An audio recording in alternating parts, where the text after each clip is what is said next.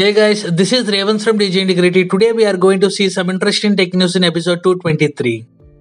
The complete set of data in global Q3 smartphone shipments is in, and it confirms Apple is back in second place behind Samsung. A total of around 325.5 million units were shipped in July-September period, which represents a 6% decline compared to the same time last year. The big reason behind the fall in shipments is an ongoing global chipset shortage, and Samsung shipped a total of around 69.4 million phones, outpacing all other makers, though the figure is less than 13% its performance from a year ago. Samsung shipped a total of 69.4 million phones, outpacing all other makers, though the figure is 13% less than its performance from a year ago. Apple managed to ship around 49.2 million units, which is a 14% increase on the yearly basis, fueled by strong demand for its iPhone 13 series and sustained momentum from the iPhone 12 generation. And then Xiaomi rounds out the top 3 with the 44 million units, Oppo with 36.7 million units and Vivo with 34.2 million units, while Oppo saw a shipping of around 18% more phones this quarter.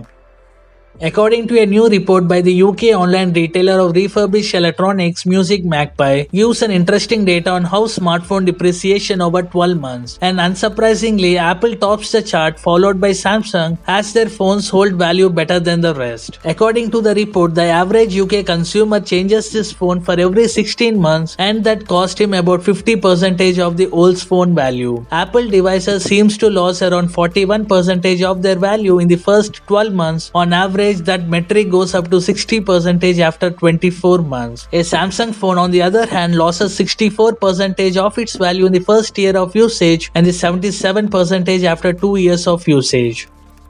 Smartphone shipments in India dipped over 2% year-on-year to touch over 52 million units in the September Q3 2021. The decline can be ascribed to higher pent-up demand last year owing to the current pandemic as well as a chip shortage. Online website captured around 55% of the smartphone shipments during the third quarter.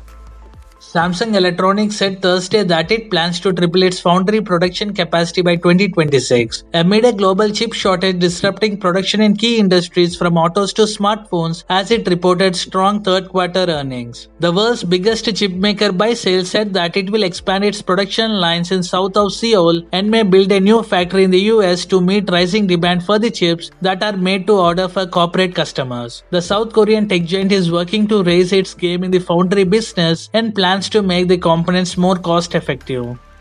WhatsApp recently started rolling out its UPI-based payment service. In India, WhatsApp is likely to face stiff competition from the likes of PhonePe, Paytm and many more. To overcome the competition, WhatsApp has started offering a cashback of ₹51. Redmi Note 11 Pro and Redmi Note 11 Pro Plus will reportedly launch in India as Xiaomi branded smartphones. There is no mention about the rebranding of the vanilla Redmi Note 11 5G. Furthermore, there is no information as of now about the launch date of the smartphones in India. The two smartphones were launched in China earlier this week alongside the Redmi Note 11 5G. The Redmi Note 11 series is powered by a MediaTek chipset paired with up to 8 GB of RAM. All three smartphones also has an IP53 rated dust and water resistance. Xiaomi 12 unit was spotted on the subway train. Xiaomi 12 live images show the phone in a case which prevents a clear look at the phone's design. Xiaomi 12 launch is expected to be in mid-December. The Mi 11 Ultra was launched in April in India and went on sale in the country starting July 7th. This smartphone listing has also been taken down from Xiaomi's official website. The phone stock was imported in India from China, which is the main reason for its shortage here. Realme only recently launched the Realme GT Neo 2, while the predecessor of sort Realme GT 5G went official back in August. The company is still keen on expanding the GT lineup further and is now seemingly working on another model called the Realme GT Pro 2. According to the tipster, the Realme GT Pro 2 with the model number RMX3301 on the IMEI database. The listing date shows it is fresh and was posted only today.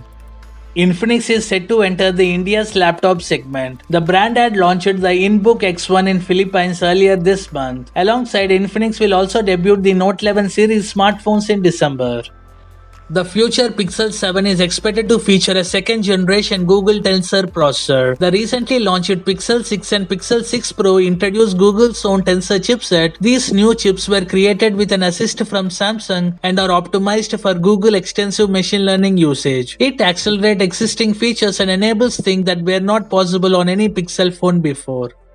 In the past couple of weeks, I've seen a flurry of activities around the leading drone maker DJI. The tech startup was expected to launch 3 products in the coming weeks, with the Mavic 3 drone leading the pack. However, the 2 products are already out, the DJI Action 2 camera and the DJI Cinema camera. While we wait the arrival of the Mavic 3 drone, the Chinese drone maker has now announced a 4th product, the DJI mic. The portable mic is priced at $329 and can only be reserved right now. This DJI mic offers an impressive features and functionalities. It provides exceptional sound quality, dual channel recording at a distance of up to 228 meters. According to DJI, the DJI mic is portable and is capable of providing up to 14 hours of onboard memory. While its battery can last up to 15 hours, with the DJI mic, you can record high fidelity studio grade audio separately on each of its channels. You can also combine the audio recording during the post-production, offering greater flexibility. Thanks for watching this video. Please kindly support my channel by giving a like, share and subscribe, and follow DigiIntegrity on Twitter, Instagram and Facebook.